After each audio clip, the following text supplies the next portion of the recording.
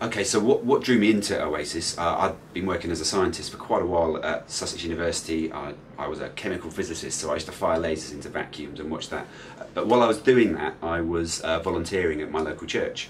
And we'd been doing that for quite a few years. I think for about 4 or 5 years, I'd had the opportunity to kind of work with young people.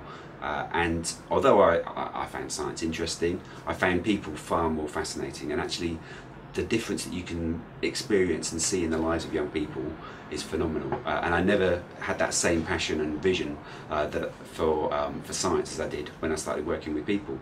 So when I was volunteering at my local church, which was down in Brighton, a friend of mine actually had started studying 2 years before I started on the Oasis course, and he did. So he basically finished the year that I started, so we never overlapped. But the first 2 years that he did, I could see all of the learning that he was having. He was a great team leader. He was investing in us as volunteers. We did a number of things that at the time felt quite groundbreaking. Now we kind of look back and probably think, yeah, not really that radical or that new, but at the time we kind of felt we were pushing things, and we had some great people in the church that would encourage us and cheer us on, and fight those political battles in the background on our behalf. And that was phenomenal, because we were a bunch of young guys and females that were sort of doing things in our church. So I think wanting to be able to do that in a way that I felt made it a lot more worthwhile and tangible. One thing that I've learned over the years is that the better trained you are, and the more experience that you've got in youth work, the more fulfilling it is, the more effective you are, and actually you enjoy it more. The young people find it better as well, and you see far better results and outcomes because you've got some information, you've got models to work to, and you can actually see where you're going with things. So not only that, but you're able to invest in the team around you and the other people around you as well. So I've always been a big advocate of training, and I think it's such a shame when people kind of are so enthusiastic for youth work that they jump straight in with both feet and don't do any training, and unfortunately sometimes find themselves getting a bit burnt out, or find themselves just losing their way a bit, or getting a bit frustrated because things aren't quite happening as they want, or as their initial vision and passion was driving them. And a lot of that is just because they haven't been able to access ways of learning about that and different approaches to things. So when something doesn't work, they've kind of thought, oh, that was a failure, rather than, oh, actually there's probably 20 different ways of doing that and I've only tried one,